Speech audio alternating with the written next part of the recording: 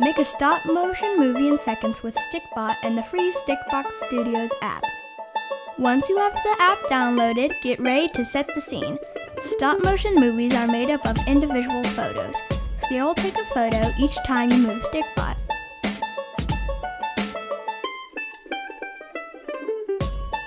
Make sure to place your phone or tablet in a secure position by using a tripod or resting it against something. You want it to stay steady while you shoot.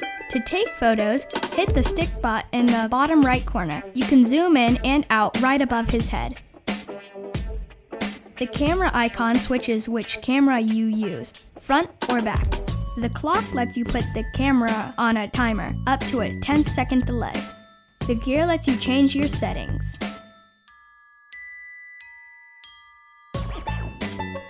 If you have headphones with separate volume control, you can use it to control the camera shutter without touching the screen. And if you forget how any of this works, just hit the question mark.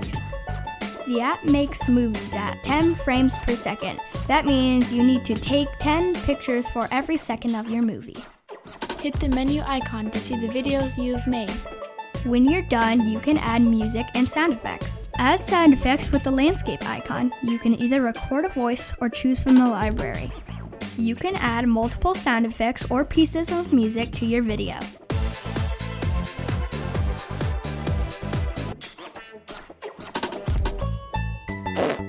Hit the menu icon to see the videos you've made.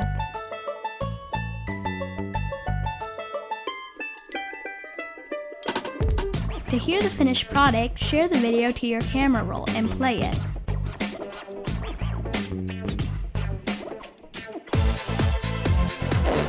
When you're done, upload it to YouTube and share on social media with #StikBot and see what everyone else has made.